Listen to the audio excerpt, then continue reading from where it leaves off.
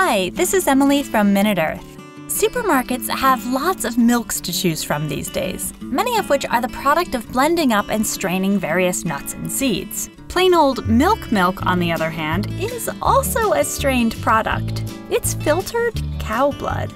As weird as that seems, all mammal milk is made from blood because blood contains lots of nutrients and baby mammals need lots of sugar, fat, and protein to grow complex brains and bodies. But mammal mamas can't just open an artery. That would be dangerous. Plus, most of the useful nutrients in blood are too dilute, and blood has too much iron for most babies to process.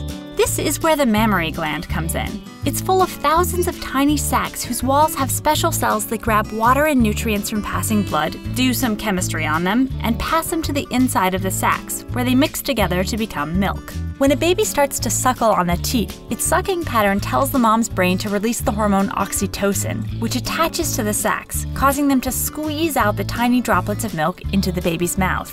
Each mammal species tailors its blood-filtering recipe to the needs of its babies. For example, to help their Arctic-dwelling pups pack on the blubber, hooded seal moms produce a milk with 15 times the fat of cow milk.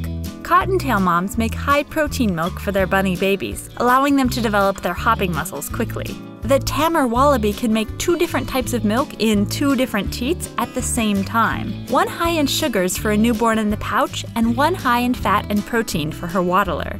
And while selectively bred modern dairy cows don't have a particularly wacky recipe for their milk, they sure make a lot of it.